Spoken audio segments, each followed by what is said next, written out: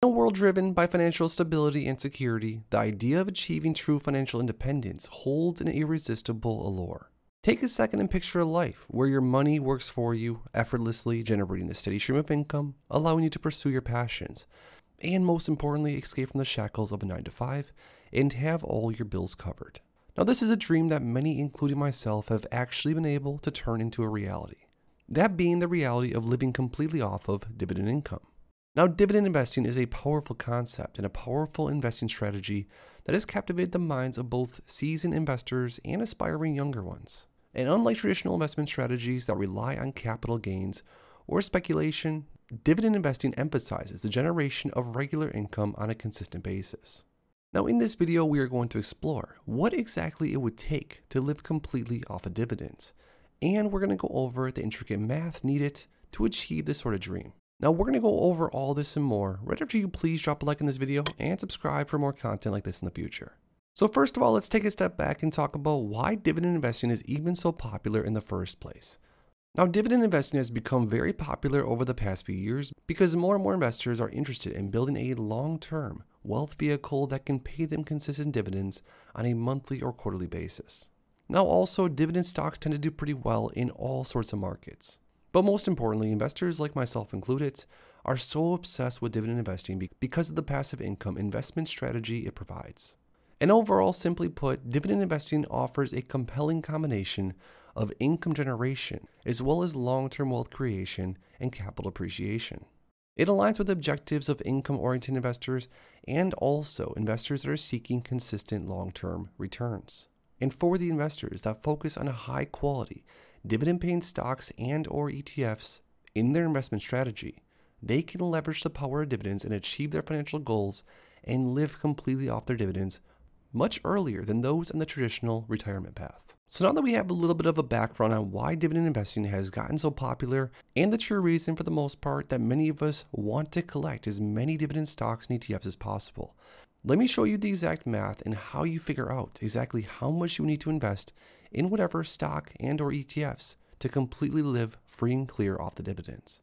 So right here, for example, we have SCHD, which is the Schwab US Dividend Equity ETF. Now, this is one of the most popular ETFs for good reason. But for this example, we're going to look into SCHD's trailing 12-month dividend payout, which is $2.64. That's how much one share of SCHD has paid out to the shareholders over the past 12 months. So if we were to know the price of SCHD and if we were to know the annual payout amount, what would the math look like to figure out how many shares of this given ETF we would need to completely live off the dividend? The math is actually really simple. All you need to do is figure out how much money you need to live off of, which for this simple example, we're going to use a $40,000 salary. So in order to replace a $40,000 salary by the dividends paid from SCHD, we would take $40,000, which is the yearly salary for this example, and divide it by $2.64, which is the amount that SCHD pays out to each shareholder per share per year.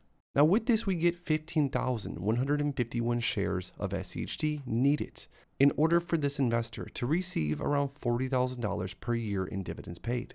Now because SCHD is currently just under $72 per share, what we would need to do next is multiply the amount of shares needed by the share price of SCHD, which would give us $1,090,909.09, which is the amount of money that an investor would have to invest into SCHD in order to earn around $40,000 per year in dividends. Now the cool thing is for dividend investors, once you understand this simple math, you can go ahead and type in any different ETF and/or stocks in different combinations to see exactly what it would take in order for you to retire early. Take the JP Morgan Equity Premium Income ETF, JEPI, for example. Now JEPI's paid around $6.04 over the past trailing 12 months. So if we were to head back over to the calculator and divide 40,000 by $6.04, because again, that's what the JP Morgan Equity Premium Income ETF paid in dividends over the past 12 months, we would need 6,622 shares of JEPI in order to receive around $40,000 a year in dividends. Now the JEPI ETF is currently trading at $54.50 per share, which means when it comes to the JEPI ETF, an investor would need just over $360,000 invested into JEPI in order to earn around $40,000 a year in dividends. Now, what's obviously interesting about both of those examples is the amount needed invested is drastically different. And this goes without saying, but just because a stock or ETF pays a higher dividend does not necessarily mean it's a better investment. But for the sake of the video, I thought it might be impactful to give two very different ETFs, one ETF that has a bit of a lower yield and one that has a very high yield, to give you an easy illustration and to go through the math to show you how easy it is to do this. So now that we went through the math and showed you exactly how you figure out how much you're going to need invested in whatever stock or ETF it is in order to live completely free and clear off the dividends, the next obvious question is, well, which stocks or which ETFs do I choose to invest into? And obviously the answer to this question is going to be sort of extensive. When it comes to stock picking or picking ETFs to invest into, you're going to want to first define your investment goals. Begin by asking yourself questions like, are you seeking long-term growth? Are you trying to generate higher amounts of income on a consistent basis? Or are you looking for a balanced approach of both? Your goals will definitely shape your overall investment strategy and help narrow down the types of stocks and ETFs you should definitely consider. Now, once you know the answer to that, you're going to want to conduct thorough research, and this is going to be the hard part. This is what, in my opinion, takes up the most time. But diligent research is the foundation to any successful stock picking. Start by analyzing a company's financial statements. Learn how to do so, including the company's revenue, things like earnings and cash flow. Consider the company's competitive advantage, industry trends, and potential risks of the company and stock. You're going to also want to do things like evaluate the underlying companies or ETF's growth potential. Assessing the growth potential of a company by analyzing its historical growth rates and future growth prospects are going to give you a better idea if a stock or ETF is worth investing into. Also analyzing the financial health of the investment. And you can do this by examining key financial ratios. Now, some of these ratios are going to be things like debt to equity ratio, return on equity ratio, and profit margins, of course. Also, when it comes to dividend investing, you're going to want to consider the dividend payout history and, of course, the dividend yield. Because if you're seeking income on a consistent basis, analyzing the company's dividend history, consistency, and yield is going to give you a good idea of the track record and the consistency of even raising dividends, cutting dividends, etc. So overall, when picking the stocks and ETFs to build your portfolio in hopes to retire early is going to require a combination of careful research, analysis, and a very disciplined investment approach.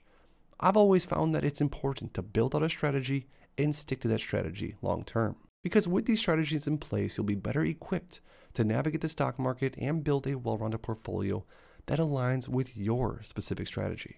But I would love for you to comment down below what your specific strategy in the stock market is. Are you more growth focused or are you more of an income investor? If you enjoyed this video and you want to see more videos like this in the future, make sure to please drop a like in the video and subscribe for more content like this. Thanks as always for stopping by, and I'll see you in the next one. Thanks as always for stopping by, and if you are interested in investing, make sure to check out these recent videos I posted right here.